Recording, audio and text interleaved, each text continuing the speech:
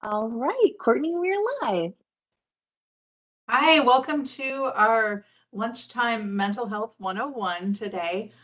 We have a special guest with us, Felecia Wadsworth. She is the youth programs coordinator at NAMI North Texas. And Felecia, I'll let you go ahead and get started. Thank you, Courtney. As Courtney said, I am the youth programs coordinator here at NAMI North Texas.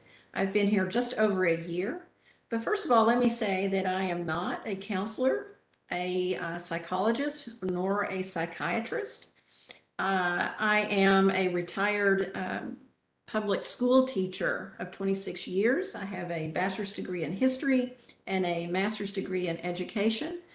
And I served on the board shortly for NAMI North Texas before I became the youth coordinator here. But I am the parent of a daughter who has been diagnosed with schizophrenia, and I am raising two grandchildren. So we have a family experience with mental health challenges. So I'm here today to just talk to you about what that means and why do we care? Why do we care about mental health? And so that's what we're here to talk about today. So let's get started. So about mental health. Next slide.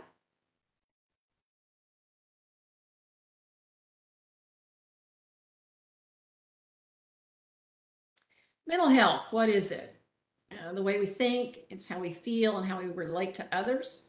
It's not caused by personal weakness. It is not a lack of character or a poor upbringing. As a parent, I know that my husband and I, when we first started seeing some struggles with our daughter, we thought it was our fault as parents. There was a lot of shame involved in that. What did we do wrong? I even had people come up to me and say, "You must have been awful parents." Well, it has nothing to do with parenting. It is like having diabetes, or it's like having heart disease or high blood pressure. It is a spectrum of medical conditions that can impact a person's thinking, how they feel, their mood.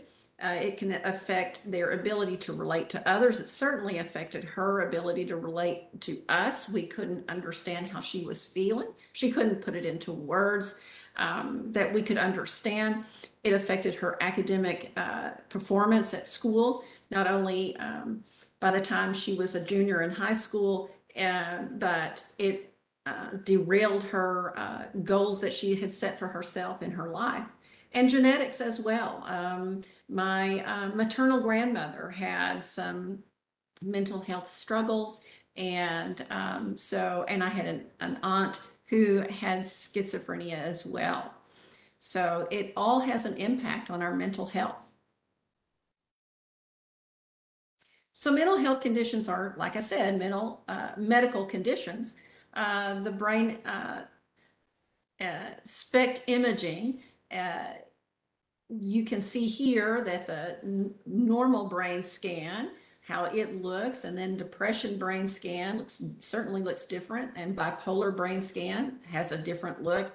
And then my daughter, schizophrenia brain scan, and then an OCD brain scan even looks different. So this goes to show the physical or the physicality of a mental health challenge is certainly about a physical component to mental health condition.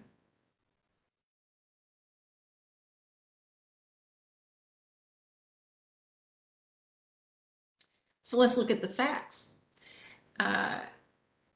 Between 8 to 10 years old, average time between symptom onset and treatment. So you got 8 to 10 years of onset before there's ever treatment.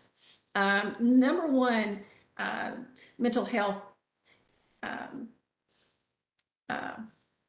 challenge is depression.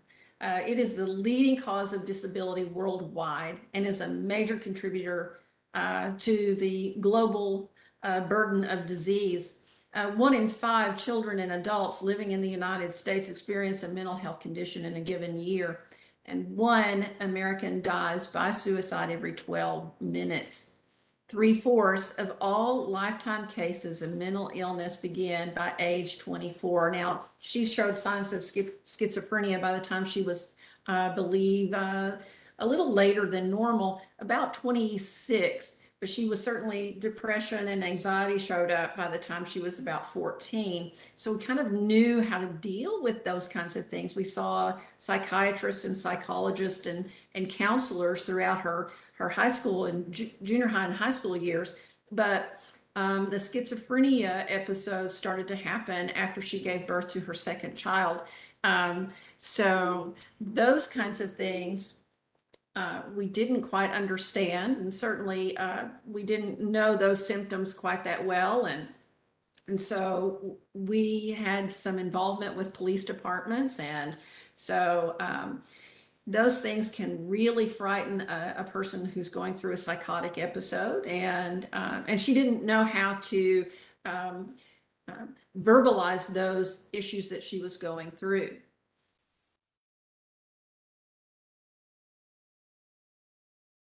Approximately 60% of adults with a mental health condition do not receive treatment.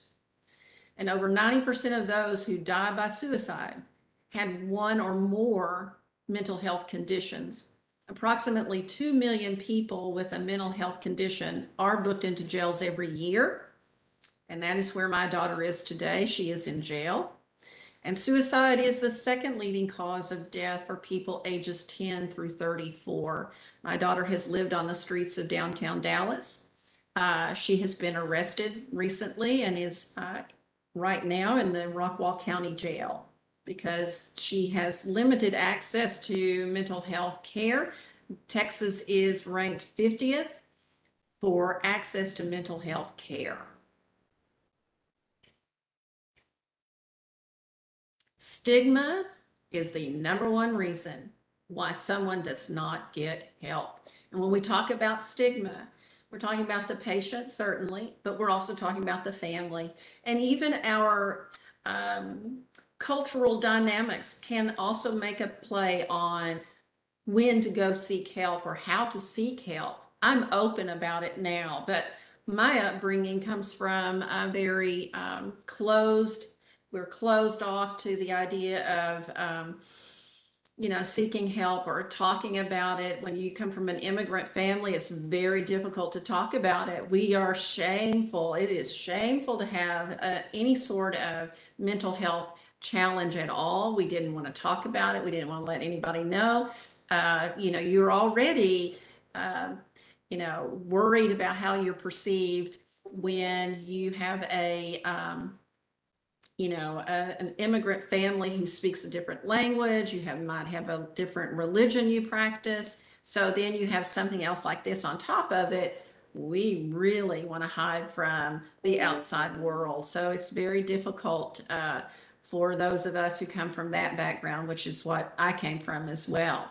So stigma is huge. Stigma.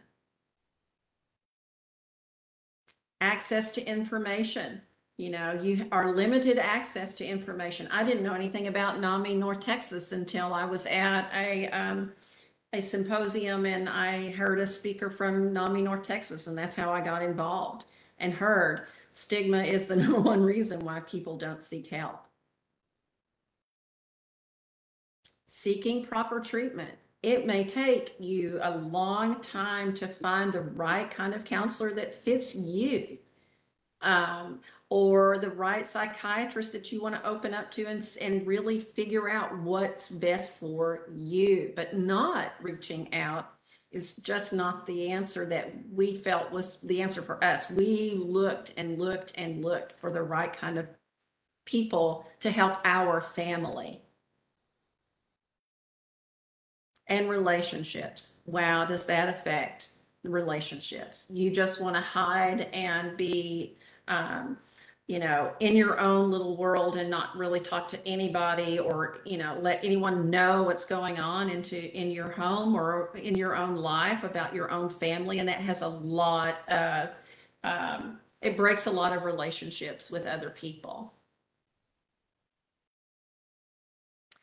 And the perception of mental health. We all know that that's getting a little bit better, but it isn't getting as good as I would hope, or that a lot of us would hope. Because when you still say you have a family member that struggles with their mental health, that look on some other people's faces is still like, oh, that might be catching. Well, it isn't. It is okay to talk about it because you're not alone. Because chances are they too have someone in their family, or they themselves are struggling. And if you open up, chances are you're going to find out that they have a story to tell as well. So mental health conditions see no color, race, or gender. It doesn't see your socioeconomic background, right? So stigma is often greater among underrepresented populations, right? However, access to care in BIPOC communities is often affected. The lack of diversity among mental health care providers, lack of cultural competency among healthcare providers, language barriers, right? I know that when you have a lack of insurance, right, those providers who will not take Medicaid, that's a huge barrier as well. I can't tell you how many times we get calls here at NAMI that need access to the mental health care, but there's a lack of providers that do take Medicaid or Medicare, right? So those are difficult issues that we face. My daughter certainly has faced that. I myself see a counselor, and I've gone through Jewish Family Services to find my own. So it's difficult, very difficult. So let's talk about warning signs of declining mental health, right? Feeling very sad or withdrawn for more than 2 weeks. We all go through moments of sadness and feeling sad, but if it lasts more than 2 weeks, then we're talking a little bit more of being maybe depressed and you wanting to be isolating yourself. I know that with my daughter, she cut herself off from family and friends. She was very gregarious as a child, so happy-go-lucky, and loved having friends over and going places and doing things. She loved to travel with us, her family, but as time went on, I noticed she liked more of an isolation, and her clothes changed, and she became more isolated from her very close friends. So then sometimes, that can be a warning sign. Out of control or risky behaviors that I certainly noticed those as well. Sudden overwhelming fear for no reason, a racing heart, mood swings that cause problems in relationships. And she had mood swings that caused a lot of friction between me and her dad. Noticeable changes in behavior, personality, or sleep. She would either sleep a lot or she wouldn't sleep at all. And so we kind of thought, well, she's just a teenager. Maybe that's the problem. We pushed it off as being a teenager. Difficulty concentrating or staying still. Intense worries or fears that disrupt daily functioning. Preoccupation with food, weight, or exercise. And again, we just ticked that off as being a teenage girl, being obsessed with her weight, right? Excessive use of alcohol or drugs. Self-harming behaviors such as cutting, burning, or self-mutilation. And I found out later she was cutting herself. So, and you can, sometimes teenagers can hide a lot from their parents. I felt a lot of shame because here I was a teacher, right? And so I thought, oh, well, I'll know when there's a problem. You don't know unless that person's really willing to share, right? So treatment options.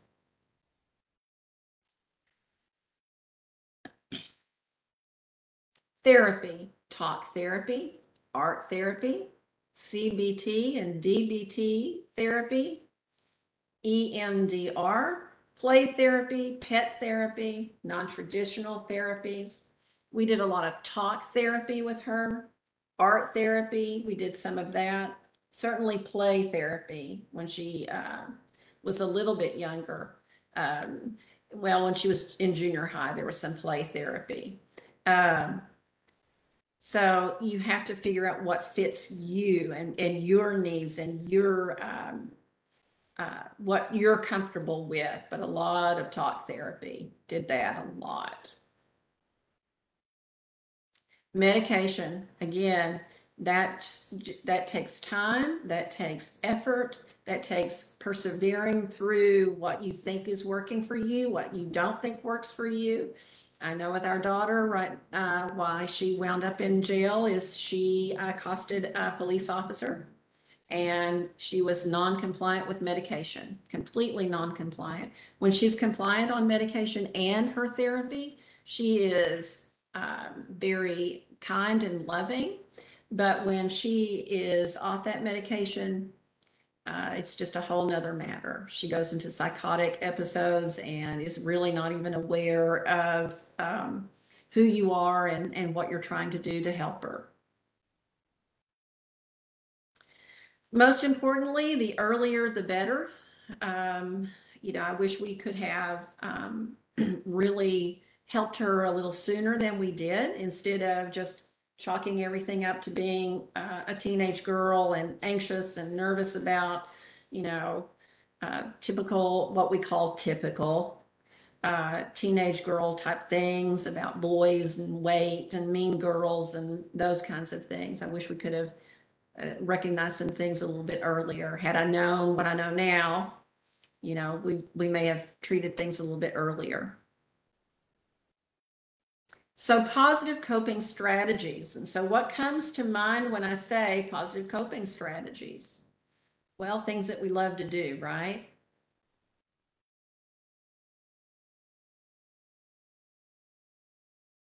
Sleep, nutrition, and exercise. I know with myself, if I'm not getting enough sleep, right, I can really be, I can find the negative pretty quickly.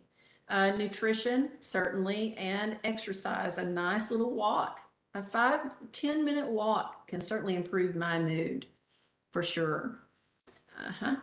Mindfulness, meditation, yoga. Sometimes when I think of mindfulness, I just think of writing something I'm grateful for.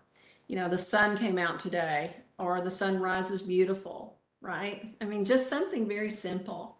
It doesn't have to be this big, whatever, this big whoop-de-doo. It can just be very simplistic things. Oh, the coffee was really good today. I made it on time to my class today. Wonderful. And yoga, if that's what you like, yoga is wonderful as well, right?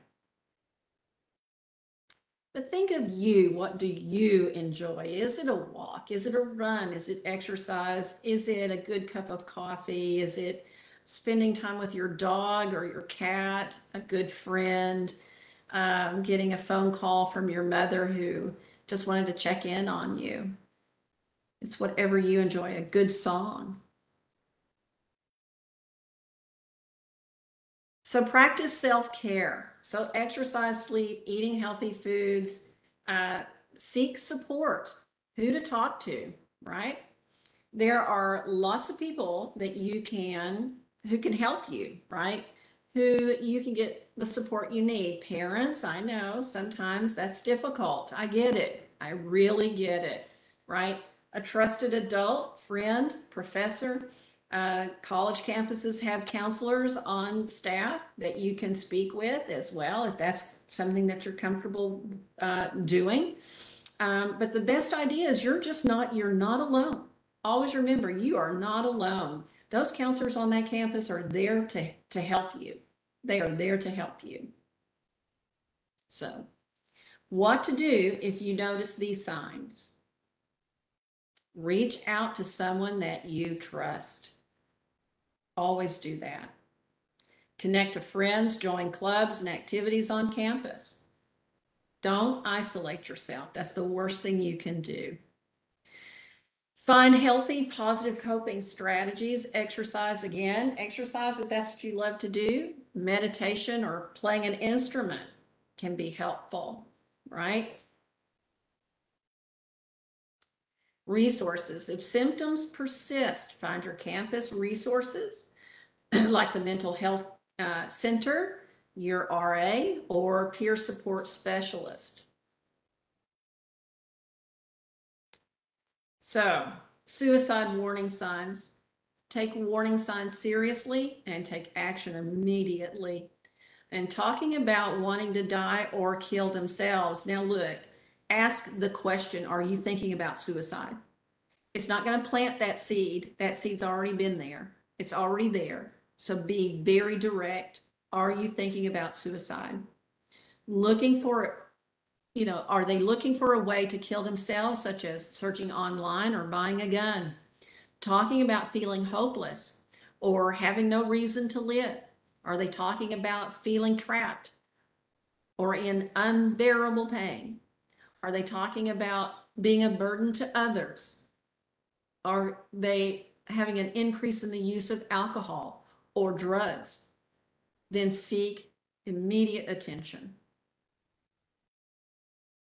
Ask that question, like I said, are you thinking about suicide? And don't leave them alone.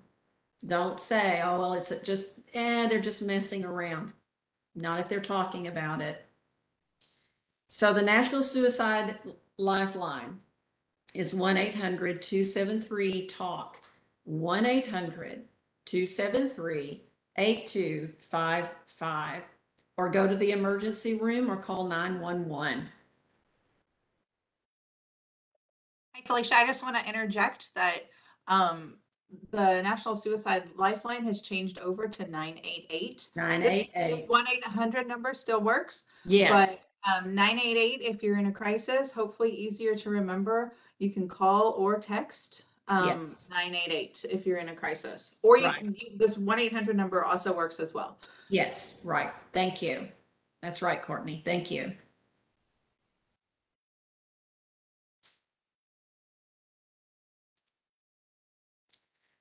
So again, tips to succeed in college. Maintain and build support systems. It is new. It is different from high school. It is different from those experiences that you've already had. You might have been able to make A's and without even looking at a book, right? Or looking at any notes. It's totally different in college. You do have to look at a book. You do have to look at your notes, right? So it's a very different situation indeed. So it's going to be tough. It's going to be tough. It's meant to be tough, right? You're there to learn. You are there to learn.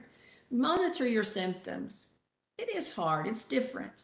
You're not there with their same friends that you may have had for 10 years, right? In that same school's district that you went to for years.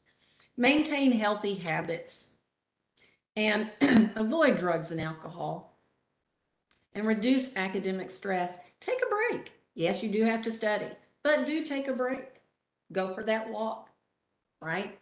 Watch your favorite whatever on Netflix or whatever TikTok thing that you might want to look at, but get back to the book, get back to the notes, and take it easy on yourself. There's no such thing as perfection, right? Progress, not perfection. Absolutely nothing is perfect. But, monitor your symptoms. Together we can achieve more, okay? 11,718 individuals served, right? In 2020, NAMI North Texas Impact Report. Our mission, NAMI North Texas mission, is dedicated to improving the lives of all individuals affected by mental illness through education, support, and advocacy programs. We have support groups here at NAMI North Texas, peer-to-peer, family-to-family, okay? So, and those are for free. Everything NAMI does is for free, okay? So there have been 195 educational class attendees, 1,415 ending the silence participants, excuse me. And that's what I do, is set up Ending the Silence programs for middle school and high school students to talk about ending the silence, ending the stigma of mental health challenges. Okay. So we've had lots of participation, and now that COVID restrictions have been not quite as restrictive, we've been able to go in person and talk to students at their schools, and teachers and parents and churches and synagogues. So talking a lot more about it opens people up to sharing their stories and ending that stigma.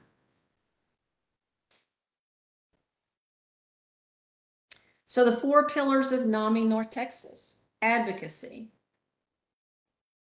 awareness, education, and support. So advocacy: national, state, and local legislative advocacy for system reform, which I'm very involved with, not only through NAMI North Texas, but Dallas area interfaith.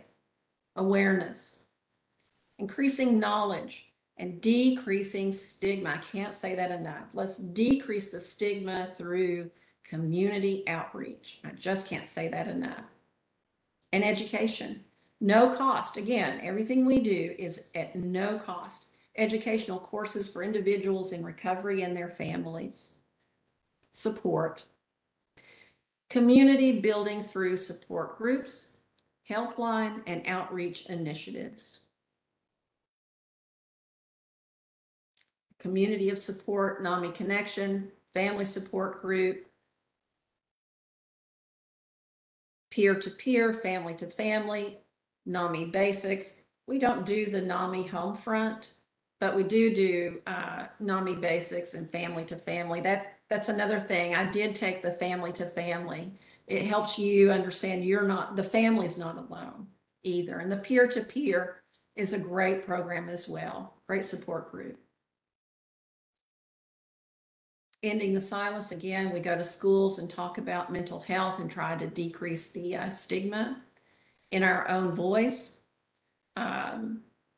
Talking about your own experiences with your mental health. Mental Health 101, North Texas. I haven't taken that one. NAMI Smarts is about advocacy, done that. It's excellent if you want to try to get involved with making some changes in the whole state of Texas. Mental Health First Aid is great. And then get involved with our NAMI Walk that we have every year in May. It helps raise money for this nonprofit, and it helps bring about awareness as well. So for more information about NAMI North Texas, you can go to our website. You can call the office. We even are able to give you some more information about where you can seek counseling if that's what you need, or some other areas of expertise. We have a long list of places that you can find help. So I appreciate it. So are there any questions?